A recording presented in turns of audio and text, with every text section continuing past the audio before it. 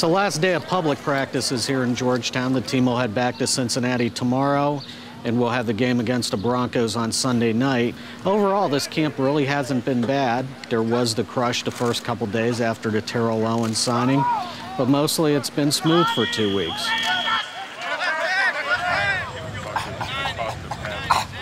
The defense is still a little bit ahead of the offense, but over the last couple practices, the offense has caught up. Carson Palmer's had a better rapport with Owens, along with Chad Ochocinco, and Jermaine Gresham's improving. On the defense, Adam Jones continues to make gains. The linebackers look solid, and the defensive line's getting some pass rush, too.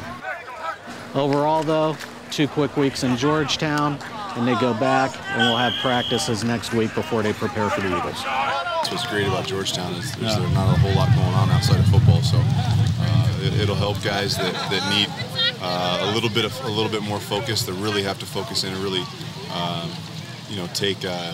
take a lot of responsibility on their own to really be still focused on football and not let outside things get in their way. My assessment of the Cincinnati Bengals 2010 edition is they had to put more tools in Carson Palmer's tool belt, and they did that in the draft and in free agency. They really stocked themselves at the wide receiver position. I think when Chad Ochocinco comes out on one side of the line of scrimmage and CEO comes out on the other side of the line of scrimmage, you're going to make some decisions, and it's going to help Cedric Benson and Bernard Scott in the running game. It's going to remove people from the box inside the tackles, and running lanes will be bigger. It's up to the offensive line. They got to improve in their pass protection. Defensively, though, with Mike Zimmer, that'll be the heart and soul of the football team. Everybody comes back. It's the 3rd year under Mike Zimmer's system. They know exactly where they're supposed to be, when they're supposed to be there, and they're playing fast.